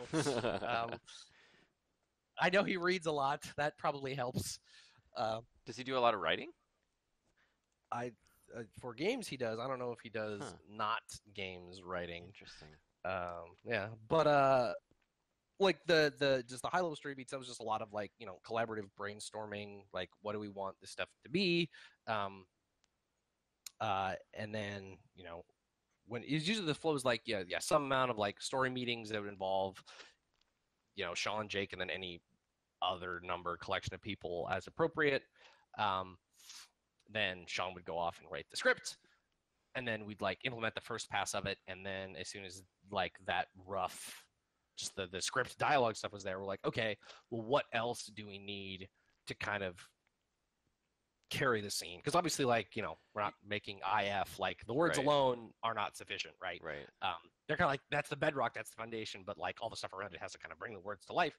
So then it's like, okay, well, talking to Jane about like okay, well, what do we want the layout to be like, how do we want to, and then again keeping in mind like the other considerations where it's like if you have this big emotional moment but then right next to it there's like a goofy thing you can make a Right. joke about, probably don't want to have those like Right next right to each next to other each other. there. Yep. And that could be like, and the way you deal with that could be any number of, because like there's crazy heavy stuff that happens in the tower. There's also like jokey shit in the tower, so it's kind of like, okay, well, during day 66 we will just turn that off. Because For we don't example, want you to hear about, to be telling her about your wife and then make a joke about, that Turt goofy Reynolds. D&D map, yeah, or that, right? Fucking Turt um, Reynolds. I love that. Classic, Oh, classic. mm, um so good. Yeah, but that's the kind of thing where it's like you have a bunch of different tools in your tool belt. In when you come upon poor Brian's body, like part of that is like, okay, we're gonna have a music cue, right? So it's like, okay, Right. well, Chris has to write a music cue, and then you have to figure out like, we got to place it. But then there's even like very again mundane workmanship like considerations in there where it's like, if you do stupid shit, we're like, I'm gonna walk into that room backwards. You're like, well, do you cue the music like just when the player walks into that room? Do you do it when they like look at a specific thing? Now There's all kinds of. remind me, did you do a camera snap a little bit? No, there's actually only one place we did that in the entire game, Okay. and I think it doesn't feel very good. I didn't notice it standing out. Where was it? That's good. It's on the very first day when you see that guy up above you on the rock with the flashlight. Oh, it makes you look up. It'll kind of pull your it's not 100. It doesn't like completely grab it, but if you're at all looking that direction, it magnets you up there, and I think it feels kind of weird, and I don't like it. Okay. I didn't But it didn't stand out to me, but I mean I know why you did that, you right? might It's have like, you might have already been looking at the dude well, too, in right? FPS the players will never look up past like, you know, 60 degrees. Nobody looks at the ceiling No one ever. will ever look up. Yeah, I deal with that all the time The in only my game that game. gets away with that is Dishonored, Yeah. because the way you move through that game is above everybody. Like that's your concealment, right? Mhm. But yeah, the so it's just it's knowing like, okay, well, what are all the tools we have in our tool belt, and which ones, well, can we even at all deploy in this scene, and then which ones are going to be the most effective. um yeah. Yeah, I guess maybe just like that was just a well-written piece of narrative, right? Like that was a good twist, I guess. It helps to work with people who are very good at that stuff. Yeah, yeah, no, and I mean, I'm playing it, and I'm like, God, this is really good. I want to get better at this, but I don't know how. So I was just kind of from a selfish perspective, from like writing and narrative and having these beats that kind of land. But I'm also not really making a game that's about that, but I still kind of want that. Although, I mean, I feel like I'm not blowing smoke up your ass continuously, but Mark of the Ninja is really good. Like, it has a really good story for a game that is so mechanically focused. The story is super engaging. It has exactly the number of like beats that it needs to, and it wraps up super satisfyingly. And even though Right. I kind of guessed what the end twist would be a little bit, I was like, that is a really good ending. Like that ends really well. Like that's super satisfying. It's Yeah. way not like out of scope. Like the ambition is perfectly matched to the gameplay, and it doesn't overstay its welcome and stuff like that. Yeah. That that oh God, that was a while ago, so I don't remember exactly how we got there. I mean, that was largely. I mean, me and Chris Dolan were jamming on that stuff a lot with some help from a couple of a bunch of other folks at Clay as well. Like the lead animator Aaron and the lead environment artist Meg were super involved with that stuff too. No, that's cool. I don't remember exactly how all that stuff came about now. Like, I think probably from the outset, like the notion of Aura and then her not being like this weird figment and not being real. Like, I don't think there's ever a point when it's like, oh no, she's a real lady running around in the world. Oh, but what if she wasn't? I think like kind of from the outset, that notion of, oh, she ain't real That was was there. always Yeah. there. Hmm. Um, yeah, I don't remember exactly the how and the why of how that came together, but that was definitely there from the beginning. Oh, that's cool. That's good to know. So it's basically just like sort of Yeah. good ideas. Yeah. Oh man, I'm trying to remember now. Well, Yeah, I good. don't know.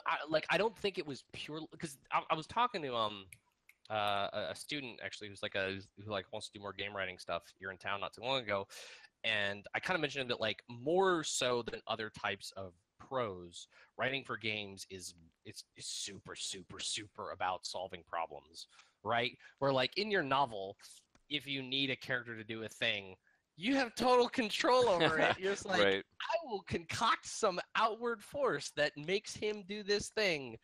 Problem solved. Yeah. Yeah. But in a game, you don't have that option, right? Like it's like, oh, the player's going to do whatever the fuck the player wants to do. I mean, of course, Yeah. like bounded by the confines of like what is like mechanically possible in the game. But instead of that, there's like they're going to do whatever the hell they want.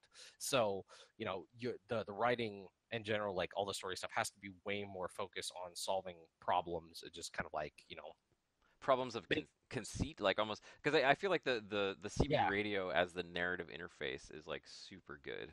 yes, Like that's a really that's that's not a mistake. no, well, obviously not. No, it's such a nice. It's like this is a real person, but there's a reason why you can only talk to them, and they're kind of your boss. So there's a reason why they would be telling you to do things, which is really helpful from a task standpoint, and you can kind of make fun of Yeah, it, and you can really develop this other character. But they can kind of see you, which is a little creepy, and you don't have like a way to look back and see them, which is really interesting, and like yeah. yeah, I don't know. It's like it's almost like what the device is that delivers the narrative is more important than so many other parts of it.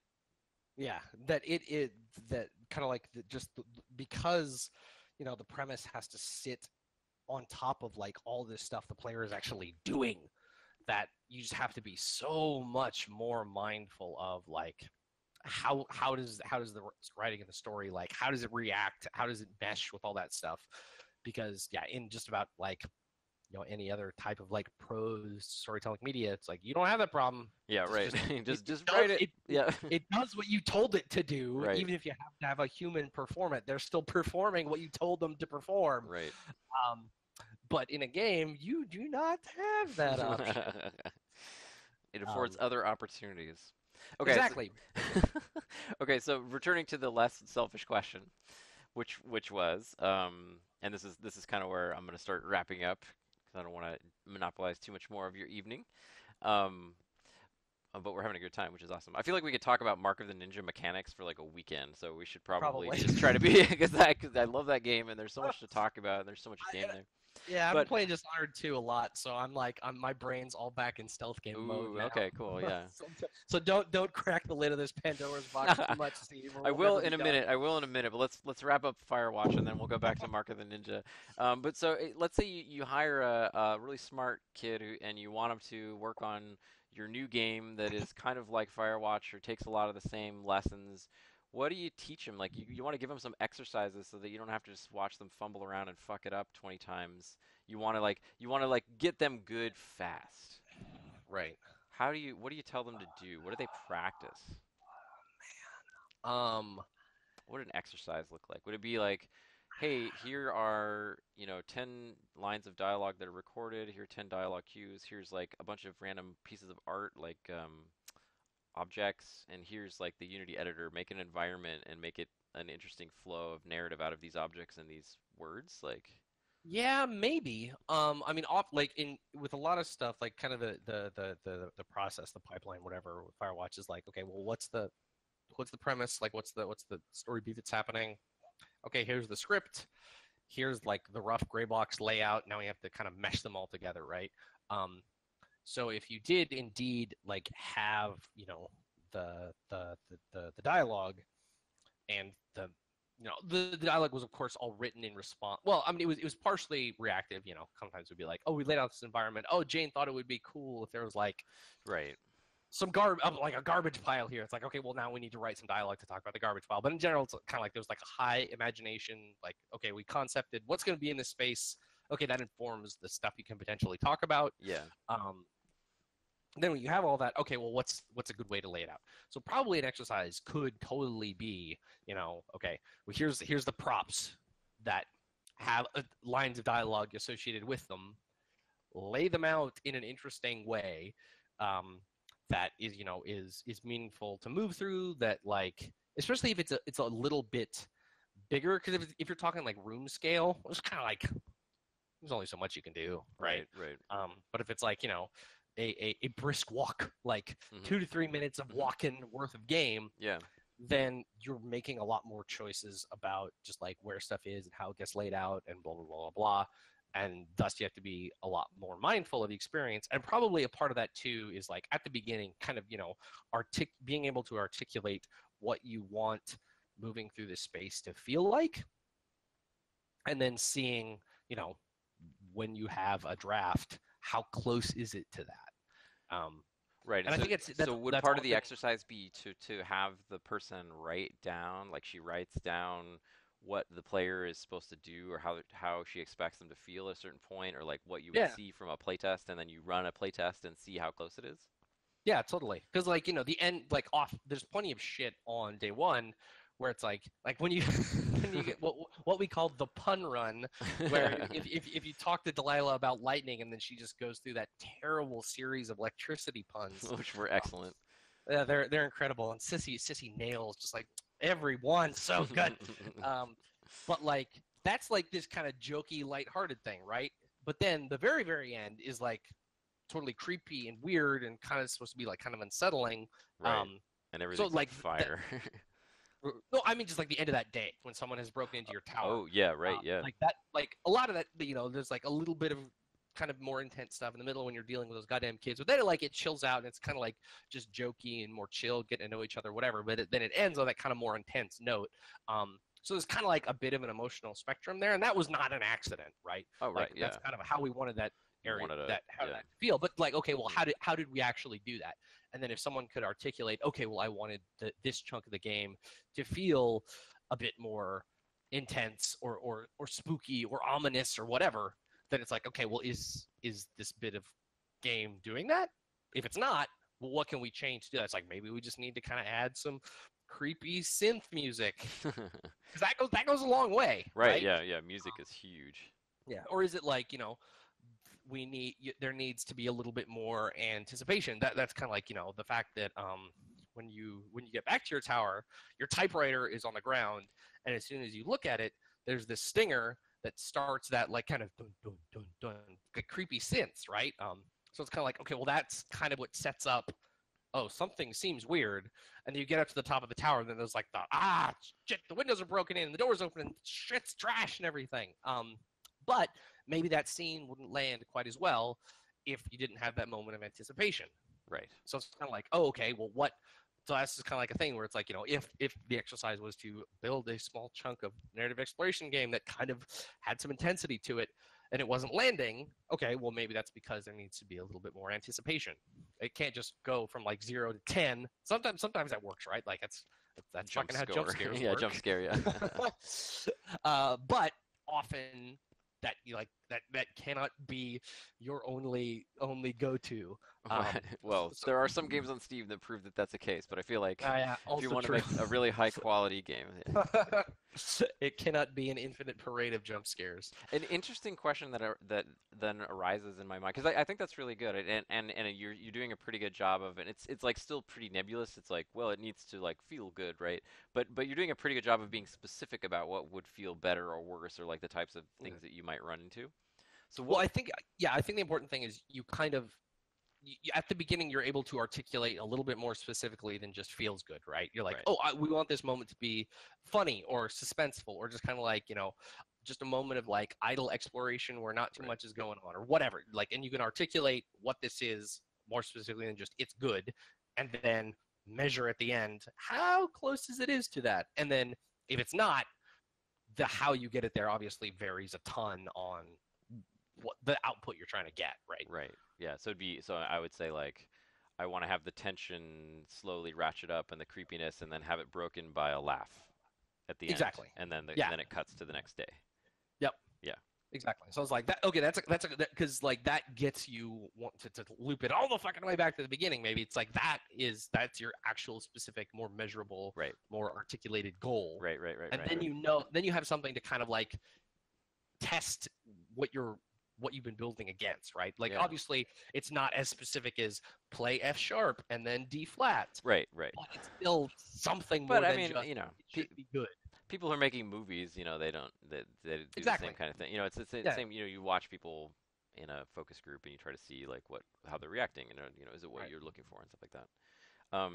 What would be like the masterclass version of that? Like, is there something that you would want to do that would be so ambitious that you just don't even think you could do right now, that you could see would be a skill horizon you might be able to reach if you kept developing this? Like, if you guys made, Oh five more man. games that were like Firewatch, but you tried to push deeper and deeper into like I don't know what you would even call like emotional engagement or complexity of narrative, or I don't know.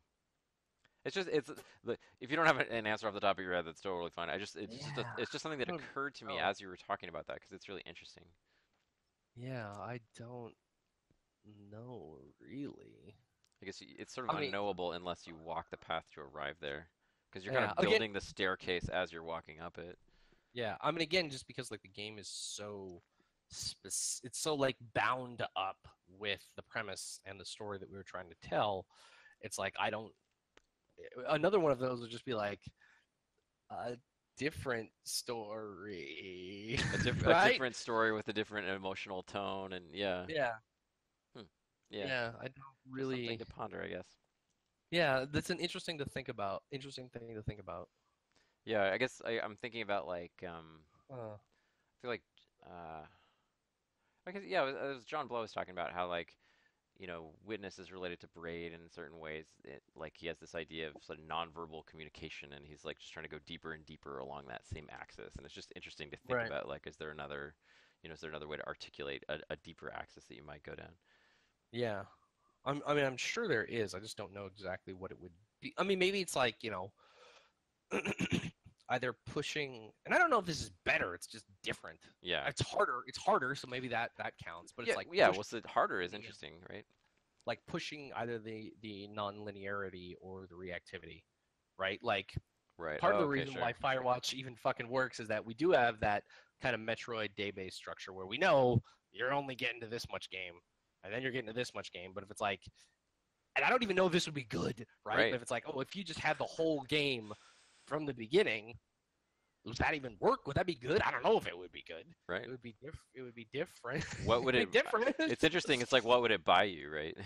Yeah, exactly. So it's like, I mean, that's an interesting thing to think about, though, because at least Hmm. like it would be harder. It would be harder for Harder to sure. make, yeah. I don't know if it would be harder just because it's worse. Yeah, right. So you have to do more work to make it good. Right. Um, but it's certainly an interesting thing to think about. Yeah, yeah, I'm just idle pondering. So, Yeah. okay, so then last, well, penultimate question. The same kind of thing with the Mark of the Ninja level 4. You've got a smart kid who's coming in who's going to work on Mark of the Ninja 2.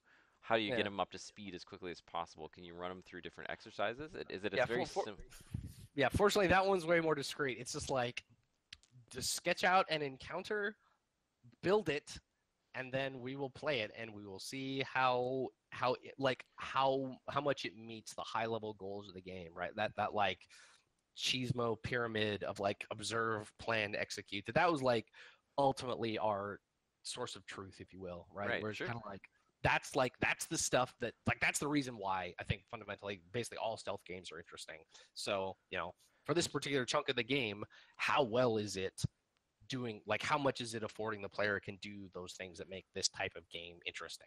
And let me try. I'll try and impose something, and then you can correct me. But like, let's say you were trying to give some standard of performance on it that was more codified. Like, one thing would be, does it have the sweet spot in terms of a number of different approaches that different players, does it fit fun for a lot of different kinds of players? Like a lot of different players find it interesting. Is it the right amount of challenge for this particular point in the game? Is it contextually situated really well? Does it use the mechanics in an interesting way? You know, it's not repeating itself too much? Like Right. yeah, all those kinds of things. That would be like my sort of criteria. Yeah, exactly. That you're just able to, um, yeah. Those are the kind of it's like it should also be good, but those are kind of the slightly more articulable, sure, Articulatable, thing, yeah. articulatable, whatever, Yeah. that make that good, right? Where it's kind of like, okay, there are indeed a bunch of different approaches to this. It feels relatively novel. How well does it engage with the abilities you may have just encountered? Oh, Stuff like right. that. Yeah. Okay. Yeah. So you're wanting to like give the player fun ways to use things that they've just gotten that they're just thinking about. Yeah, stuff like that. Zelda Or style. is this introducing a new type of challenge? Okay, well, is it introducing it in a way that is like clear? Because like every time we introduce a new enemy type, we try to do it in like here's just one of these guys alone doing the thing that they do that is special. Right. Because if you just like happen to, I mean, one, it's Yeah. kind of like it just makes the moment land a little bit better, and people are like, okay, this is a new thing I need to pay attention to, because it's just like, oh, randomly in this room, there's a guard that has a different colored uniform, and thus he behaves completely differently. That it just like it would do a poor job of signaling to the player, here's a new thing you need to pay attention to. Right. Right. Um, but it just like you're also kind of like you're wasting a good opportunity there, right? Well, Um, actually, so this is really interesting because I think about this a lot. I think about puzzle grammar and I think about introducing new mechanics and I think about how to do it in a way that's not so like hit you over the head with it. Like Colin calls it the idiot tutorial for idiots, and he like laments that he always seems to have to revert back to the idiot tutorial for idiots because all right. it just is the only thing that will work for everybody. But Yeah. like there's a lot of subtlety in the way that you introduce a new mechanic. I used to do a level design class that I used to teach at a game design college in Phoenix, and I used to have people pick a mechanic in Super Mario World, and then they had to make a series of 3 levels, all based on that same mechanic, and they had to start from the point of view of like someone knows nothing about this mechanic. You have to Hmm. introduce it in a way that is organic, and then Yeah. by the end of it, by the third end of the third level, you're giving them a really difficult challenge along the lines of those mechanics. But like, Right. if you're looking at a mechanic that you're introducing, what's like a masterful way to introduce it that really makes it feel organic for the player and not like it's a tutorial. Like I guess it's like you give them a way to figure out how to do it without you having to have a big flashing button, and then you also it's like a cool thing that they get to do immediately with it. Right. Yeah, I think that's part of it. Part of it is like there's definitely the masterful way to do it is often kind of smoke and mirrorsy, where you're like, we're gonna do non-systemic mechanical things to make this seem cooler, which is actually not like fucking Portal is the master of that, right? Where you're like, oh, you're Yeah. doing a really boring, like easy to understand thing, but because like all of the environment, like you're in this weird environment, you're trying to figure out like what the hell is going on. GLaDOS is talking to you in some amusing yet sinister way that like there's all these other parts of your brain that are occupied thinking about other cool things. So you don't notice that it's the idiot tutorial for idiots. Right, right. I found um, particularly fascinating the difference between the intro tutorial in Portal 1 and Portal 2 because they basically redid the same tutorial right, and it's way better in Portal 2. right. And I thought it was really good in Portal 1. Anyway, sorry, I Yeah. interrupted you. No, totally. But that's part of it where it's like, there's you're gonna do it in a way that and there's some bits in Ninja where it's just kind of like to play the game like a competent person, you're just gonna need to understand this, or we're just gonna lock you in a goddamn room and make you do it. Right, Sorry, buddy. That's something like sometimes the most masterful way to do it is just like be explicit, be simple, and just get the hell out of the way. right. Because like that's often where the shit can fall down is when like you have the idiot tutorial for idiots, but then you like kind of leave people in their water wings for like another hour. As much as I love Nintendo, and I I do, was just gonna say I do Skyward so Sword. much. I was gonna say Yes, Skyward Sword.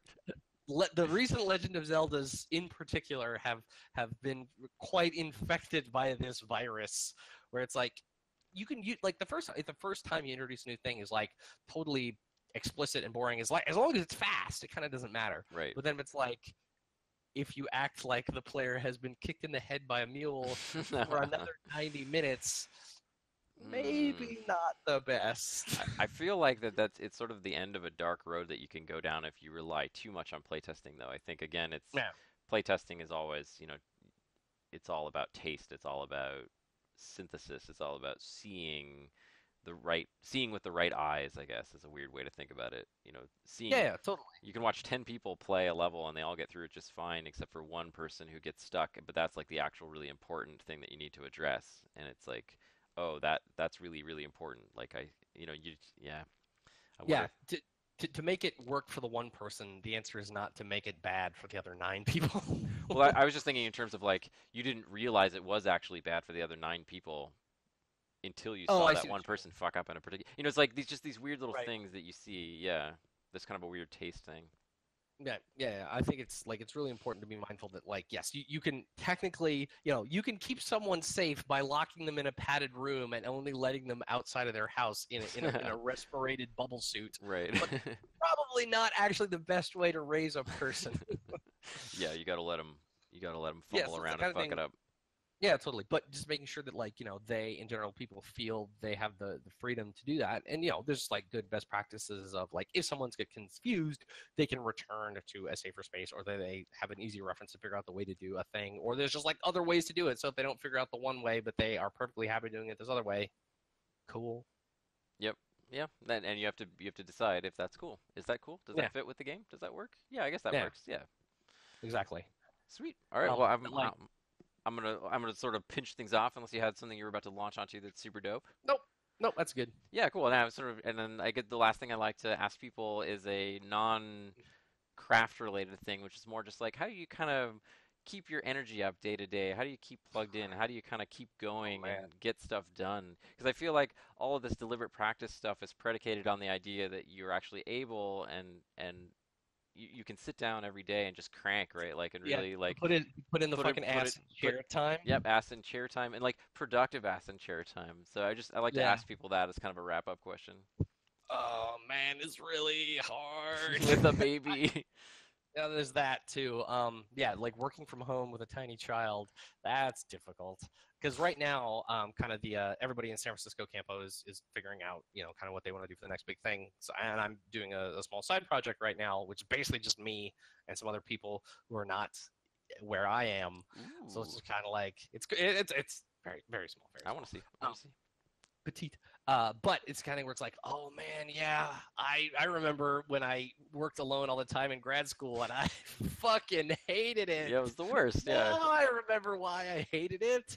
Um, so I think like part of it is just finding ways to keep yourself honest, like having someone. You mentioned this when you were up here. You had your was it like Cool Brain, Oh, Sweet Brain Society, whatever no, the hell the it is. Impossible Club.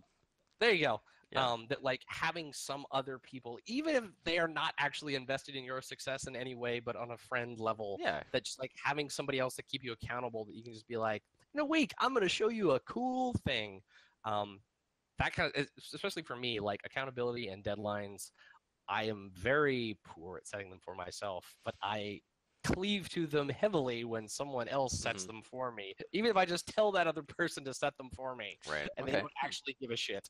Um, that is a thing that I find tremendously valuable. And even extrapolating that outward, that was the moments in Campo where we were on Firewatch, where we were for sure the most successful was when we knew we had like a big specific deadline for we're doing this crazy playable demo thing at GDC, so we need to have this With chunk the of the game giant like fire tent and all that. correct. You already put down the deposit on the fire tent.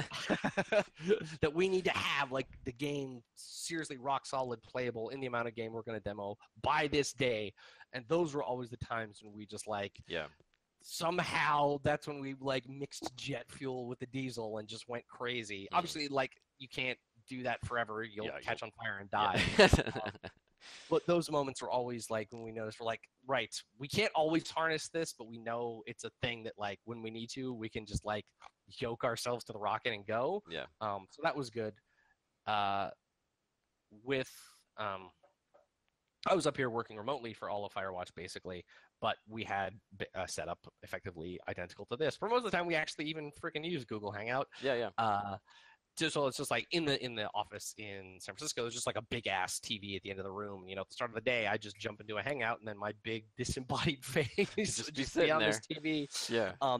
But that was like as good as being in the almost as good as being in the office, right? So it's kind of like I had my confined work day, and then we had all like the project task management shit just to talk about. But just even that was like, okay, cool. Here in the office, actually doing work.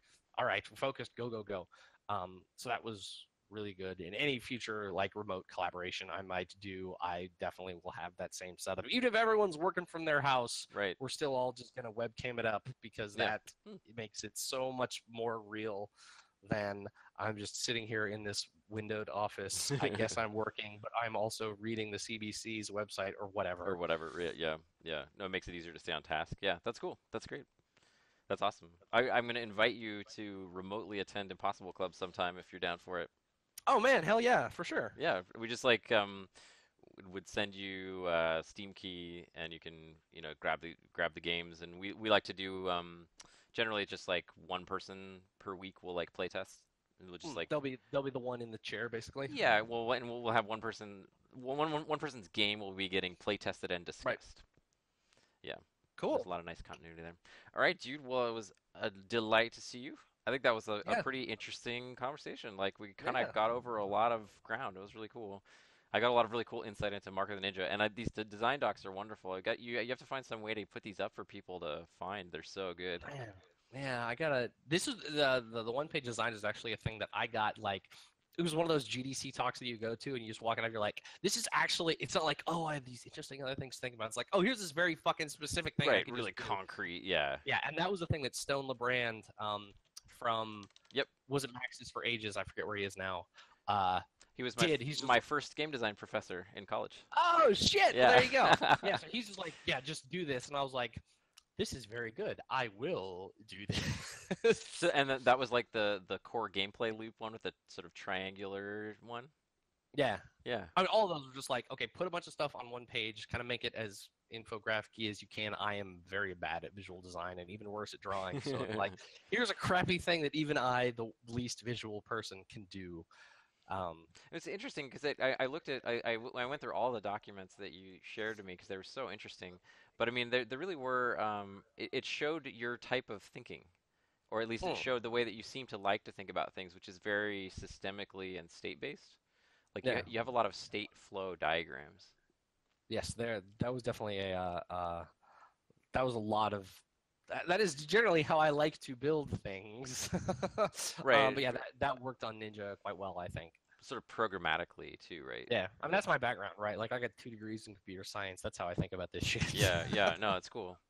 Yeah, it's really interesting to see how that applies to such a, sort of uh, narrative heavy, narrative focused game. It's still like states, but it's like emotional states almost. Right.